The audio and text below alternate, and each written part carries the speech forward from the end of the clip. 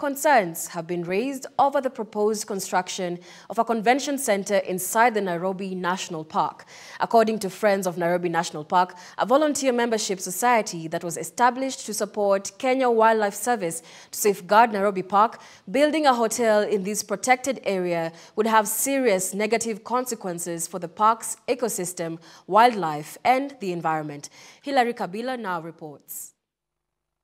In a letter to the Kenya Wildlife Service, the Friends of Nairobi National Park writes to the Director General, calling for the reconsideration of the decision to call for investments to build both a hotel and a convention center in the Nairobi National Park. According to the volunteer membership society that was established to support KWS to safeguard the Nairobi National Park, the construction of a hotel and a convention center in the park will require clearing of land which will disrupt the vital natural habitat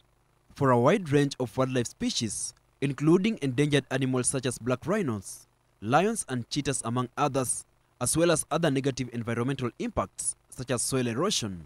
noise and spread of invasive species. The letter further states that proposed construction will set a dangerous precedent for Nairobi National Park and other protected areas in Kenya, and this will send a message that infrastructure developments are more important than preserving our natural heritage,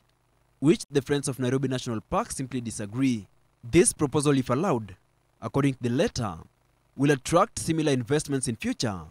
thereby fragmenting the Nairobi National Park ecosystem. According to the Nairobi Park Society, Nairobi already has a large number of hotels that can cater for visitors' needs, and any further investment in hotel infrastructure can occur outside the Nairobi National Park without affecting the park,